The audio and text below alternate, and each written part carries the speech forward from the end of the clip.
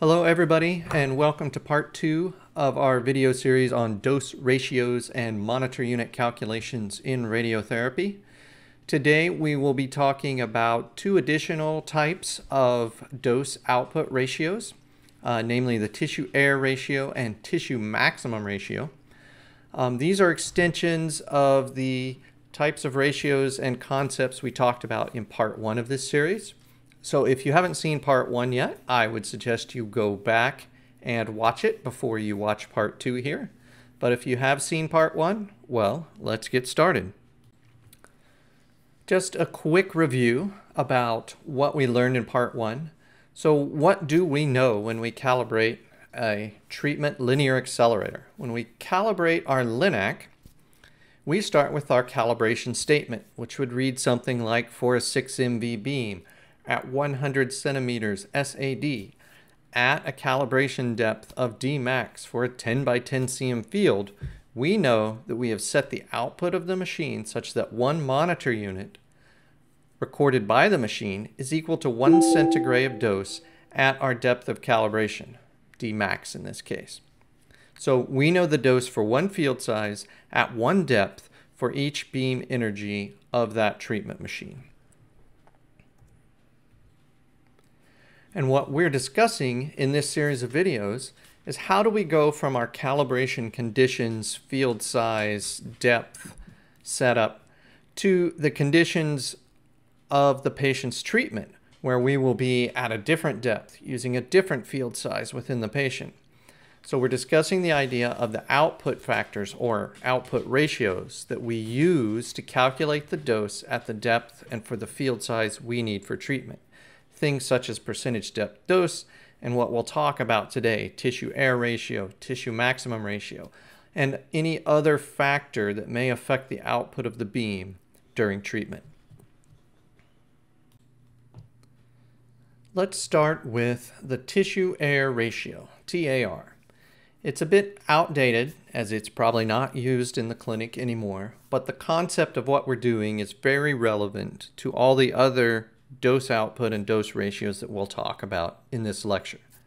So for the TAR, what we're doing is we set up and we make a measurement of dose in air at a given SAD or a given distance from the source. We then put the ion chamber, put our detector inside of a phantom, and we measure the dose delivered at a given depth in the phantom. But keep in mind, we're exactly the same distance from the source in both setups, in air or in the phantom. In this case, it's the same SAD for both treatments. We would also have the same field size at the point of measurement in both cases. And so in the end, basically what the TAR is a ratio of dose in air to a dose in tissue at a given depth in your phantom or patient. Our next dose ratio is the tissue to phantom ratio. Basically for this ratio, what we have is we've made measurement of the dose at some depth T0 in the phantom. But what we want is dose at a different depth D in the phantom. So what do?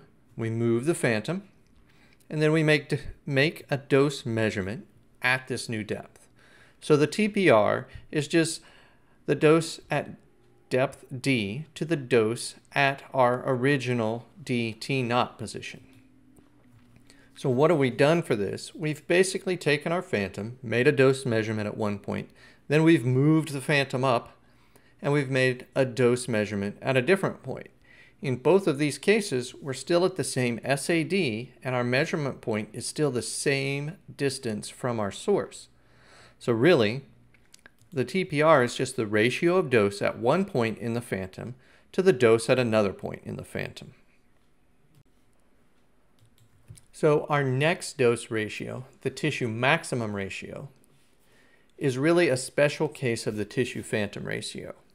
So if your point DT0, where you made your original measurement, is at D max for your beam energy, then your ratio is called the tissue to maximum ratio because you're measuring the ratio of the dose at a given depth to the dose at D max within the phantom.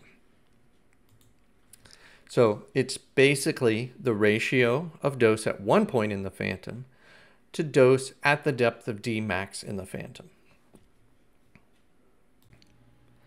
So we've talked about several different types of dose ratios for calculating dose at different depths within a phantom or a patient.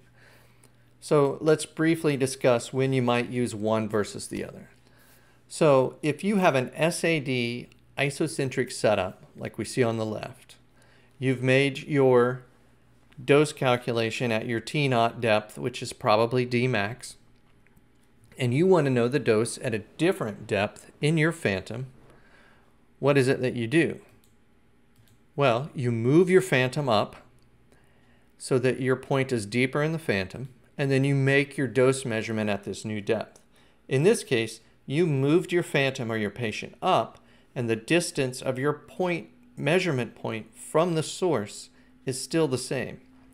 In this case, you would use TMR or TPR as your dose ratio factor to go from one depth to another depth.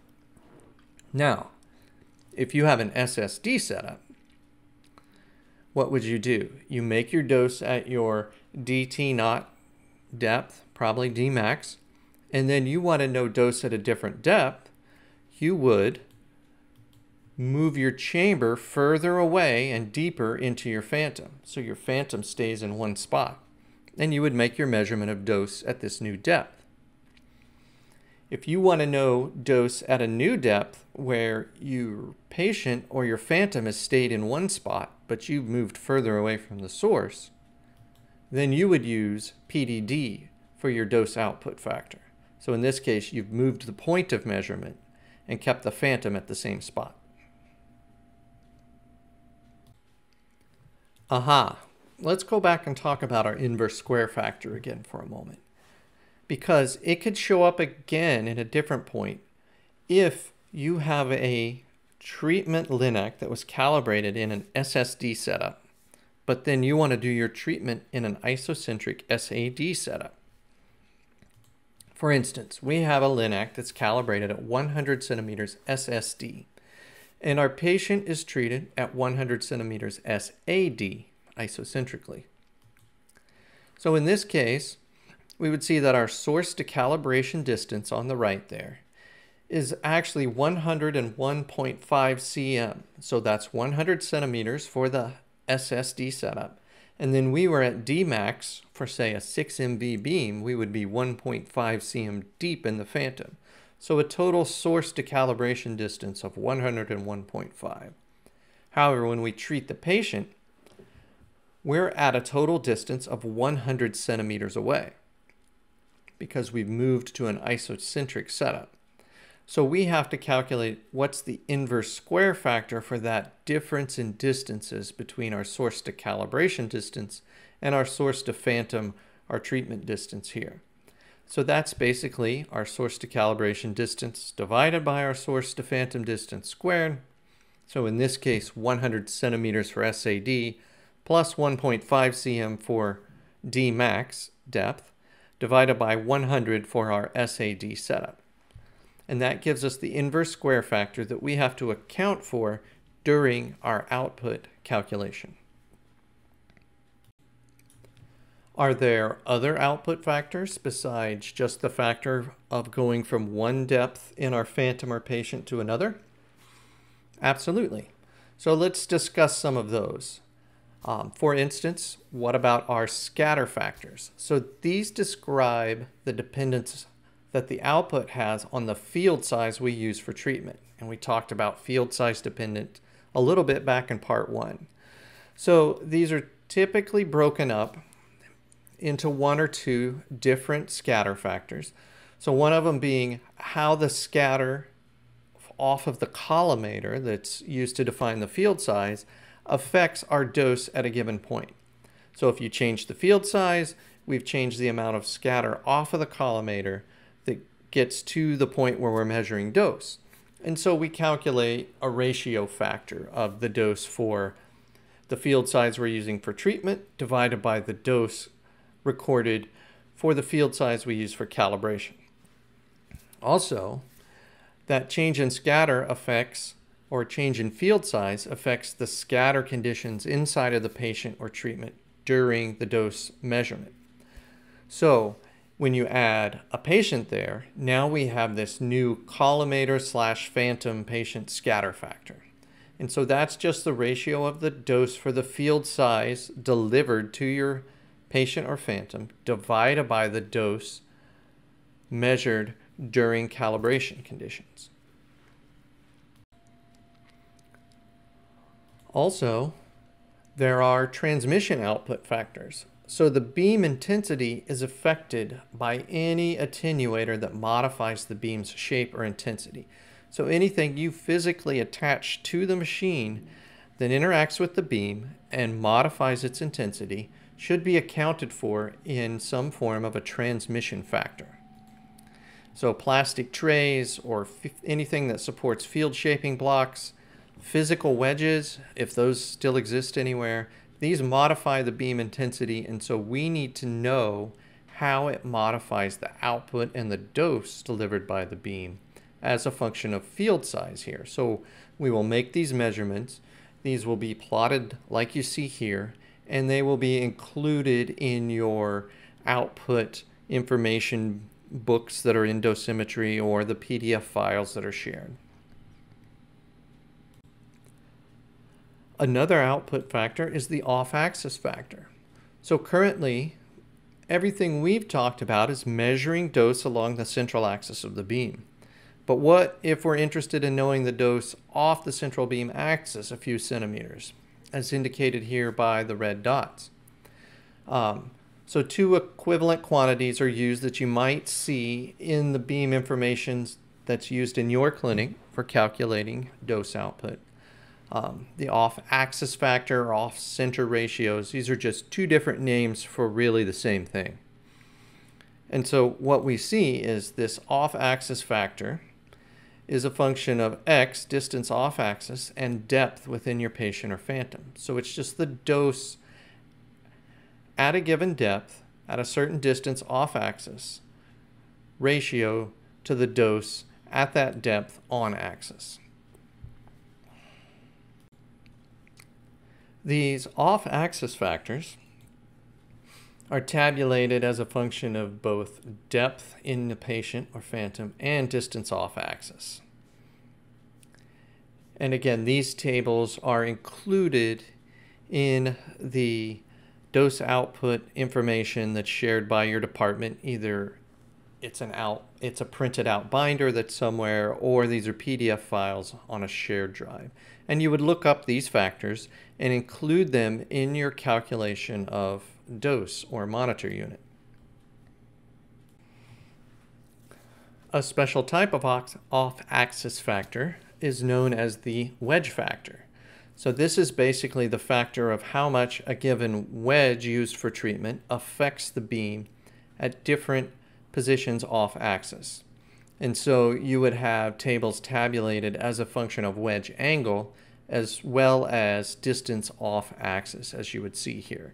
And these are typically tabulated so that in the center of the field, your dose is 1, and then you have a ratio to that central axis dose as you go off-axis for each wedge angle. As you can see here, some plotted profiles for some dynamic wedges for different treatment machines.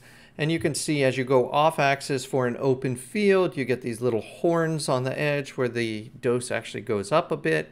But then as you go deeper and deeper into the patient, this profile rounds off and becomes smoother and begins to round on the edges.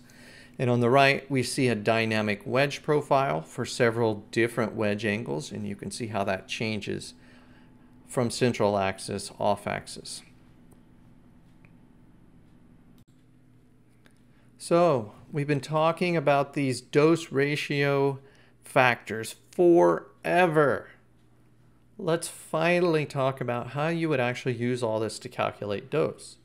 So we have a general equation for what the dose would be at any point in our water phantom or patient, and it can be calculated using this simple formulism here.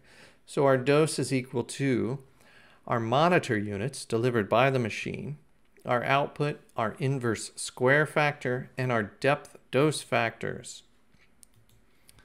So again, these are the monitor units that are delivered during the treatment.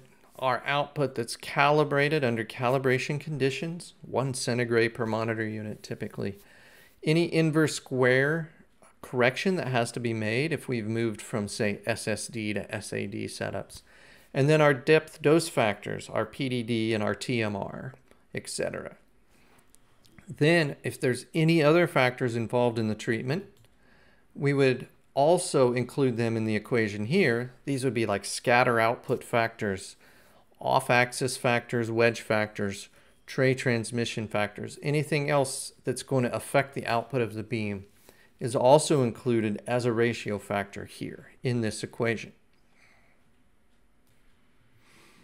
Okay, that's it for part 2 of this series.